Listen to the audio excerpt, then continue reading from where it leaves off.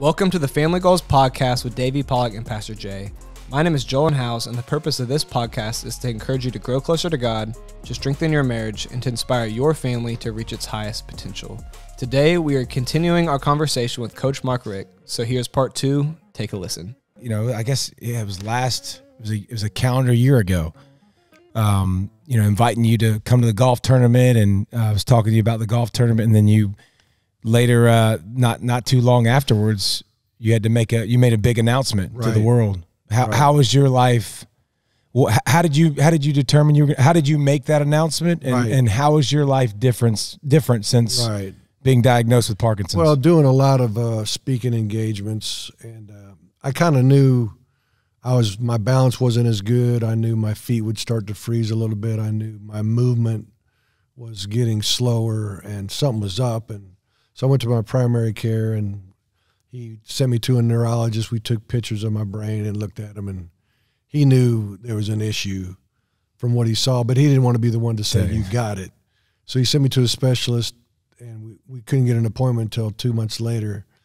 I mean, I could have tried to pull the Coach Richt card, but I wasn't even in a hurry to go to that meeting. So we went to the specialist about 2 months later. By the time it was May 25th of last year, and by the time he said, you've got it, I pretty much knew. I'd been reading about myself on the internet with some of the symptoms of Parkinson's. So by that time, I kind of knew what the deal was and decided to tell family members in private, one by one. My brother, my 2 sisters, my mom, my dad, they all live in Athens. And so one by one, we went to everybody's house and told them. And then Catherine's family, we told over the phone. Were those meetings hard? Yeah.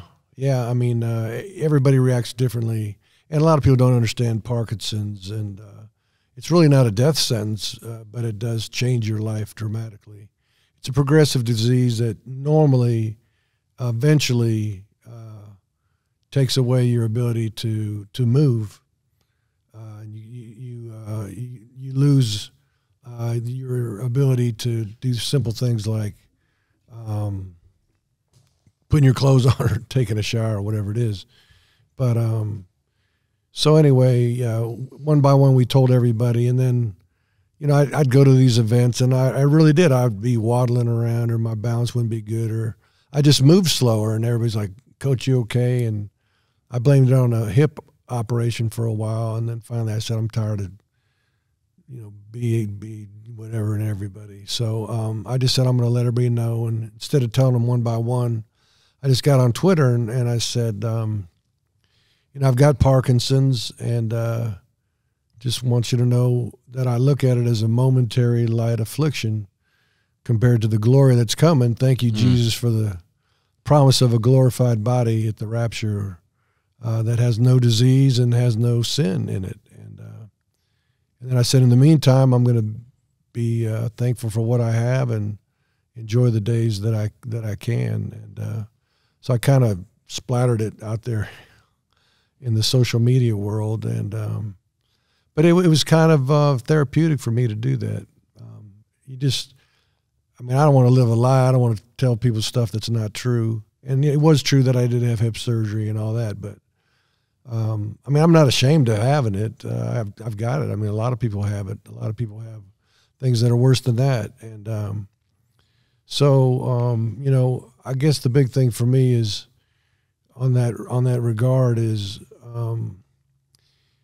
if all my hope was in things that are temporal, if my only hope was in what's going to happen on the earth, I don't have a whole lot to look forward to be honest with you. When you become a prisoner in your own body one day, that's not a whole lot of fun to think about. But when your hope is in eternal things, when you know that this glorified body's coming, that you're going to get a chance to spend all of eternity in this new body with God in heaven, that gives me a great sense of hope. So, my hope is in eternal things, not temporal things. And the truth is, everybody's body is not designed. It was designed originally to live forever, but after Adam sinned, we're all going to die physically of one thing or another. So if our hope is in things on this earth, there's not as much hope as obviously is the hope of eternal life with Jesus. Amen.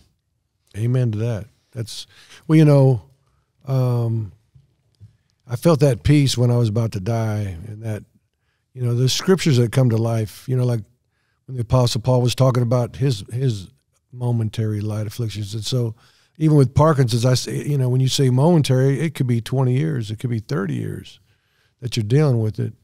And it's, and it's light in comparison to what we're about to get. Mm-hmm. So, I've heard that scripture many, many times, mm-hmm. but it really came to life once I had the diagnosis of Parkinson's and started living it out. Yeah. Like, just as we were getting prepared to get started, I couldn't scoot my chair in by myself. Had to have David slide me in a little bit. So that's just part of my new normal. Let's talk a little bit about parenting. This is the Family Goals podcast. Do you have any advice for parents? I think sometimes we think, and I mentioned it earlier, our goal is to give our children everything. And we are there to, provide for them and take care of them. But I do think one of the greatest things that we can do for our children is have them prepared to fly on their own. And and the other thing is, like with my son John, he was a football player, and Prince Avenue, he was going to a faith-based school, Prince Avenue Christian School, and that was very important to us for him to have that faith-based education. And you can go to a public school and teach your children about the Lord, and there's no doubt about that. But the bottom line was football took a back seat to his education and being at a faith-based school for us. And so the school was about to they just started football, and I could have sent him to other schools that maybe would have prepared him better for a football career, so to speak, or a scholarship and all that kind of thing. But it was more important for us to have him at Prince. And so I guess the point I'm trying to make is, the goal is to get our children ready for life. And a lot of life is a struggle, and there's things that happen that we all know that are not easy to deal with. And if our kids don't have the ability to cope with a little bit of struggle, a little bit of pain, a little bit of adversity, or even a lot of bit of it, we're throwing them out there, and when they're not ready. And I think when they're young, some people say, "Oh, you're sheltering your kid from the world." Yeah, I am. Until he's old enough to, make wise decisions on his own.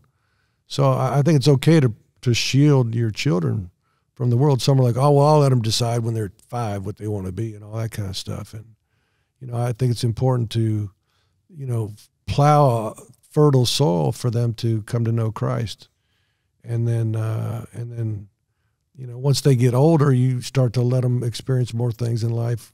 Let them fail while they're in the home, where you can be there for them instead of protecting them all the way through high school. They go off to college, and all these things start happening to them, and they don't know how to cope, and they do some stupid stuff that they weren't prepared for. And, one last thing, when you start launching kids off to college, me being the head coach of Georgia, we're dealing with college guys all the time. Mm-hmm. And, you get, 18-year-olds, 18 to 22-year-olds with testosterone and girls, stupid stuff happens. And so I never hid stuff from my kids as they were getting a little bit older to say, these are the things that are going to happen. You got to decide today what you're going to do when this comes up. Because if you wait till, it happens and you have no plan, you're going to probably make a bad decision. So I think you got to go through scenarios that are going to come up in life and talk through them, so when that thing happens, they won't be caught off guard with it. They're prepared. That's great advice. So how many kids do you guys have? We've got 4 children. John's the oldest. He's 32, and got 3 beautiful children. Our grandchildren, Zoe, Jaden, Zoe, and Champ, we call him, John Jr., but he's married to Anna. And then number 2 son is David. He's married to Joanna. They live in Nashville. They have 2 cats and a dog. And And then our son Zach lives in Orlando. We adopted him from Ukraine, along with Anya, who we adopted from Ukraine. And she lives in town. She's a vet tech. Who was Anya's first love? By far, David. Thank you very much. By far. Thank you very much. Yeah, she was so heartbroken when David got married. She really thought she was going to marry David one day.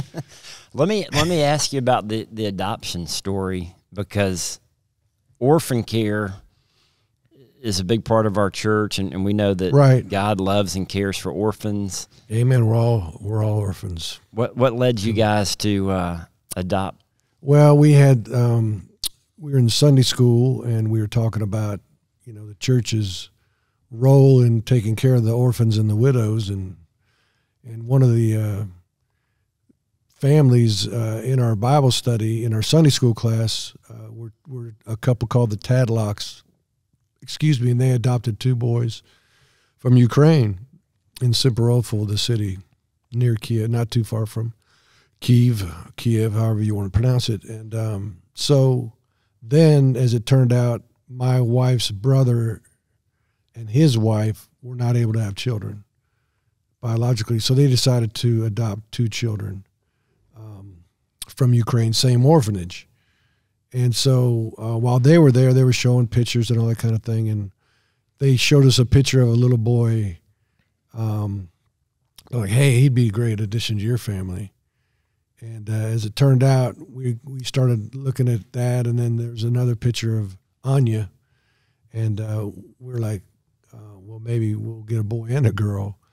So we decided to just go off to Ukraine and get a couple kids. And as it turned out, the boy that we thought we were going to get was taken by somebody else, and then we ended up getting Zach at that time. And it was Catherine who went by herself for 3 weeks prior to me getting there. I couldn't go that long because of my job. We were still at Florida State. And so you're talking about a leap of faith. Put your wife on an airplane to fly to Ukraine and stay there 3 weeks with people you've never met, and just feel like it's going to be okay.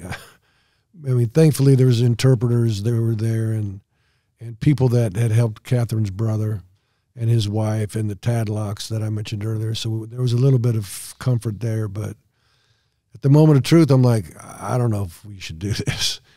I felt like a bad husband, sending her off, but we felt like God was leading us to do it, and that's what it came down to for us in all the decisions in our life is, do we think God's saying to do it? Then do it.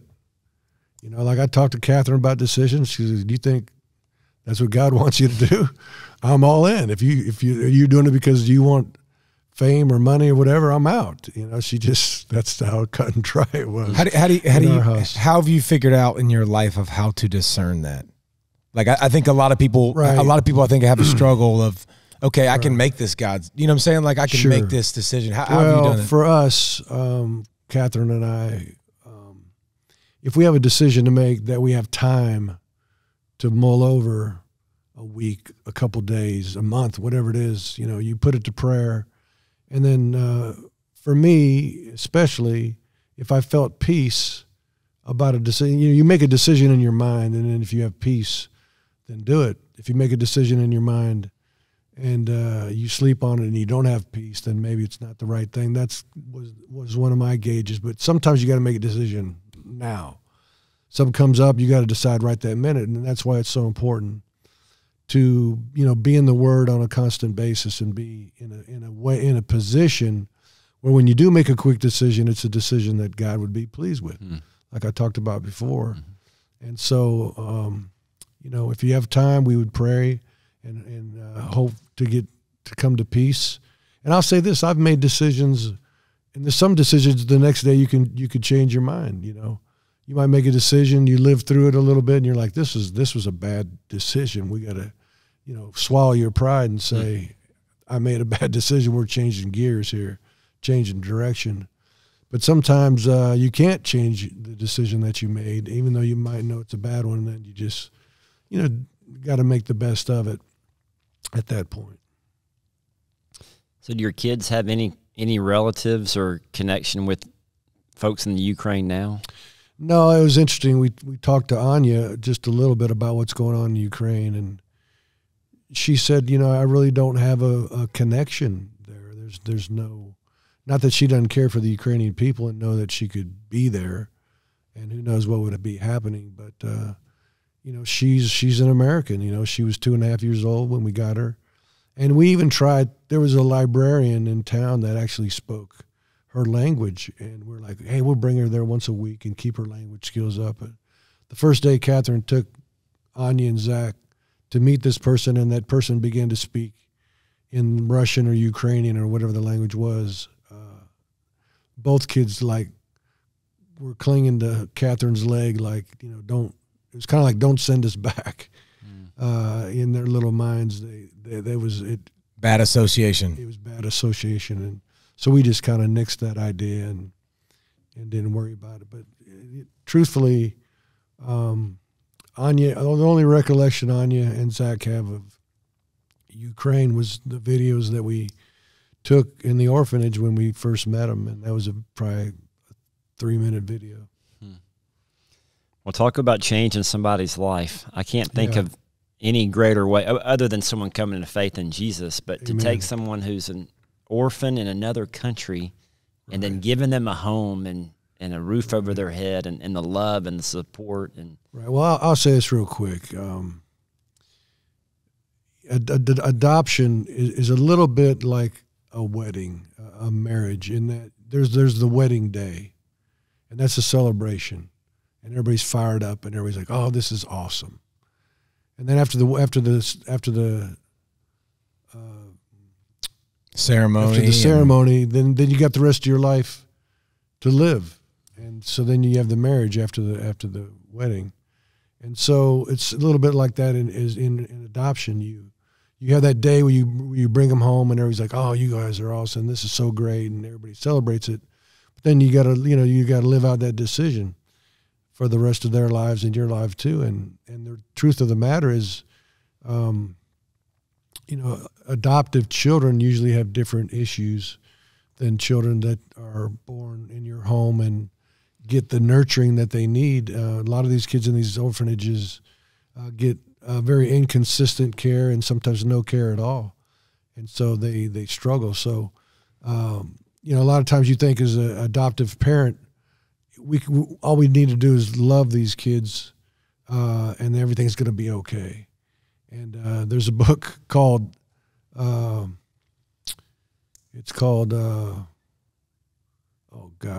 Nancy Thomas wrote it. When Love Is Not Enough. It's called When Love Is Not Enough, and it has a lot to do with children from, European countries that were in orphanages, and you learn that sometimes they'll get a thing called reactive attachment disorder, where they detach a little bit from humans because of the lack of care that they get when they're babies. I mean, our grandson Champ has probably been held more and looked in his eyes and sang to and prayed for in his short 3 months than they did in their first 3 years of life. So, that's just, I think adoption is awesome. We would never change it, but if we were more educated as to what was coming up, it helps. So, I just would say, if God says do it, but educate yourself the best you can, and maybe do a better job of parenting children that have to be handled just a little bit differently. Well, it's about like marriage, like you said. I like that, because marriage, we think we got it all figured out too. We read some books, and then 10 years down the road, you're like, golly, I wish I could have done that a little bit different. Like if I'd have known this. Correct. But talk about, because we've talked about this in study, but talk about, the troubles too that also brings with your marriage, and how you have to keep your marriage. How do you keep your marriage? Because I think what I've seen a lot with my friends, and a lot of the struggles with my friends, is the kids become first. That's the kids go there, and as soon as that happens, it's hard to go back. Right. And I've seen it destroy marriages. You're 100% right. And, the children live in our world. We don't live in their world. When I'm talking about parents.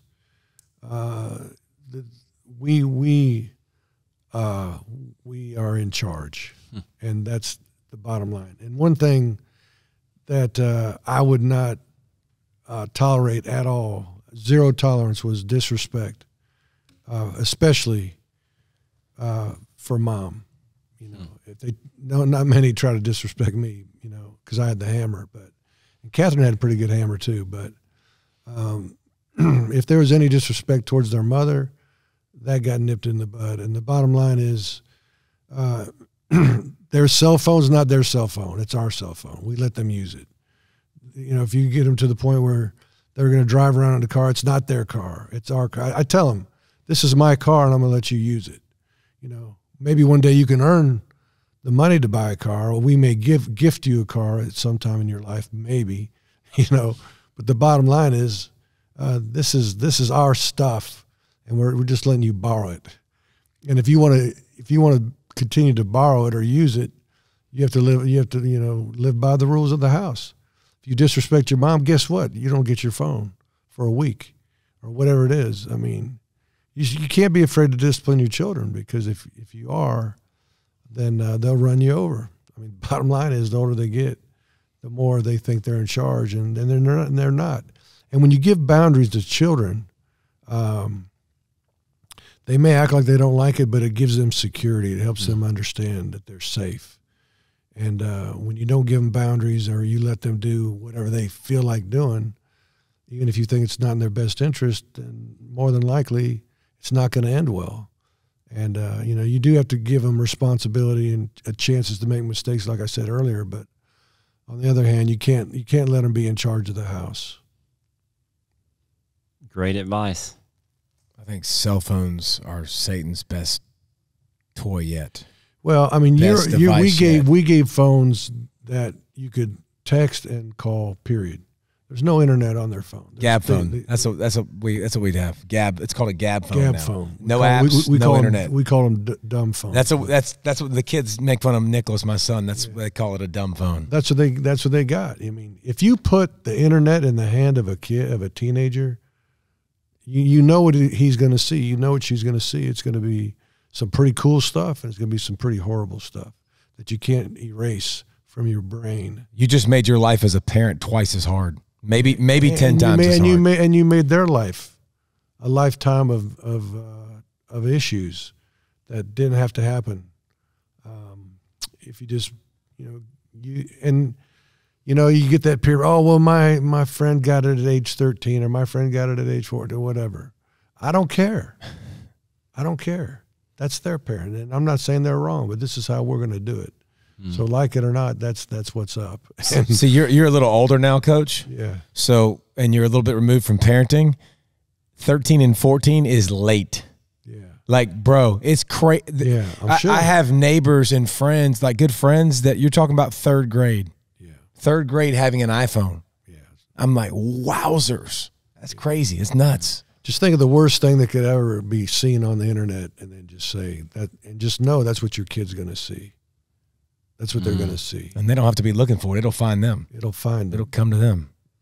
We had a guy sharing our men's discipleship the other night that he looked at pornography when he was around 15 years old, maybe on the phone, who knows, internet, but he's been addicted for 19 years, and he's finally finding some freedom through joining the men's group and having accountability and understanding God's grace and forgiveness. That's the thing about, our body and our brain. I mean, our brain, that it never gets erased from our brain. And so even though we're believers, we still sin, because we have those sin habits in our brain that don't go away. And Satan uses those to jack us up and try to make us fall. If I asked you to draw a diagram, I bet you could draw a diagram of exactly what you're talking about. That's true. We just did a study in Romans. Study. What, Bob? It was your buddy. Bob Warren. Bob Warren. It was so awesome, but he has these diagrams and talks about flesh, and it shows you, your fleshy brain, like that it's still, that's your sin, your flesh is still there. Your thought process is still there. We've learned a lot about that. It's been important. Whatever gets put in there just doesn't go away. So if at 15 he sees something, that's not going away, and that's why he's been dealing with it. I mean, for me, I'm walking down from the school bus to my house, and there's a box of Playboy magazines that some guy was thrown out in his trash. Well, guess who picked it up? You know, those images don't go away. And so, you know, but the beauty is, you know, again, talking about, you know, when we become believers, at the point of justification, when we pray to receive Christ as Lord and Savior, our spirit and soul become perfect. And that's how God sees us. Now, our behavior lags behind because we're still in this flesh. We still have these brains that have these bad memories and bad sin habits that crop up. But we're saints who sometimes sin. We're not low-down sinners anymore. We're saved by the grace of Jesus. And the only thing that hadn't changed yet is ejecting out of these bodies and getting that new glorified body we talked about that will match the spirit and soul that were made perfect in Christ as we believed. And that's called glorification. And that's what I look forward to. I know that's what I look forward to. Coach, I want to thank you for pouring into David and these younger men. And David talks about you all the time and the impact that you've had. And we talked a couple of weeks ago that everybody needs a Apostle Paul in their life. Everybody needs somebody who's a spiritual leader they can look up to. And David and so many people look up to you and appreciate you because you could very easily, you're retired. Right. You've had a great impact. You adopted children. You could very easily, you're battling Parkinson's. You've had a heart attack. It'd be very easy to say, well, I'm just going to coast. We didn't say it was easy, right? But you're still pouring into, you're still, God's got you here and he's using you. Yeah, well, you're being available. I retired from coaching, but not from life. And, you know, my motivation is to preach Christ. I mean, when people get to the moment of truth, I want them to know where they're going. I want them to have peace. I want to see them in heaven. And, you know, we worry too much about things on the earth. And it's easy for me to say because I'm 62 and, you know, I'm having that heart attack after having a full life and I'm ready to go. I mean, if I'm 22 having a heart attack, I'm probably, you know, scared to death and thinking I didn't live enough life. But the older you get, the more you understand that it's only going to last so long for everybody. Pablo Lopez, it happened one night in his early 20s. Never dreamed it would have happened, you know. So we don't know when it's going to happen. So be prepared for that moment. And a lot of people are like, well, I'm going to check my faith at the door, and then after college, then I'll become a believer. I mean, you just don't know if you have that much time. And the bottom line is, again, when it comes to the very end, one thing matters, and that's where you're going. And because you're going somewhere forever. Face it, you know. I think I'd choose heaven over hell. That's for sure. I did choose that actually. Yeah. Well, I love too the whole conversation. I don't know if you noticed this, Davey, but Coach Richt has turned the conversation to Jesus. No matter what we're talking about, it's all about Jesus and the hope that we have in heaven. That's inspirational. So. It is for me. No doubt. We appreciate having you, Coach. Yeah. Thank you for having me, man. This was a good day. Thank you so much. Thank you for joining us for another episode of Family Goals with David Pollack and Pastor Jay. Thank you again for listening to this week's Family Goals podcast with David Pollack and Pastor Jay. One big thing that stuck out to me was Coach Richt calling his Parkinson's disease a momentary light affliction and that his hope is not in this life, but in the next. Most people don't feel peace when they think about dying, but Coach Richt does have that peace because he knows where he's going after death. So for everyone listening right now, do you have peace when you think about death? Do you know where you're going after you leave this earth? If you don't know or have questions, we encourage you to reach out to someone around you, or you can email me at joelin@graystonechurch.com. Thank you again for tuning in, and we'll catch you next week.